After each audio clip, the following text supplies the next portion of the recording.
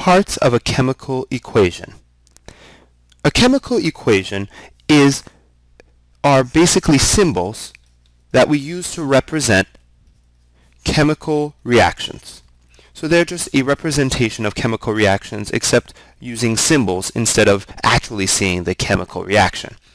So, for example, 2H2 plus O2 yields 2H2O, represents the interaction between hydrogen molecule plus oxygen gas molecules to form water molecules.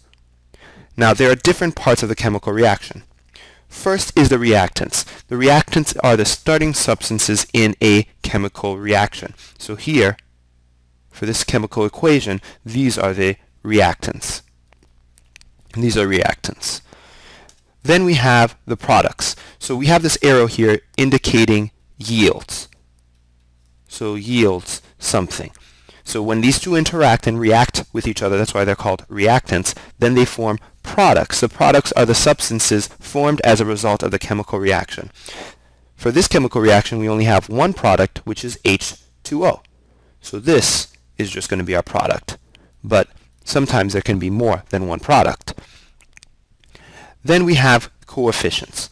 It is a number placed in front of a term in a chemical equation to indicate how many molecules or atoms take part in the reaction.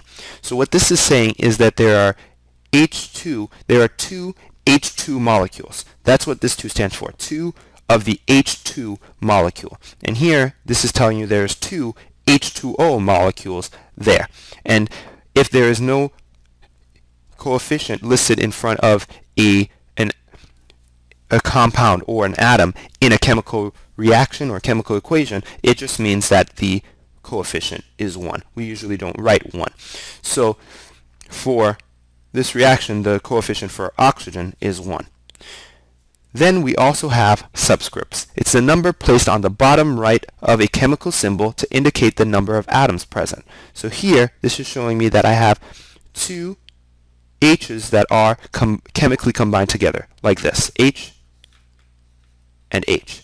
So this just tells me that when I have this coefficient here, that there are 2 of these things. And H2O just tells me I have 2 oxygens combined with 1 oxygen, and this coefficient tells me there are 2 things like that. So we have to remember all these parts of the chemical reaction, chemical equation, so we understand how the chemical reaction works.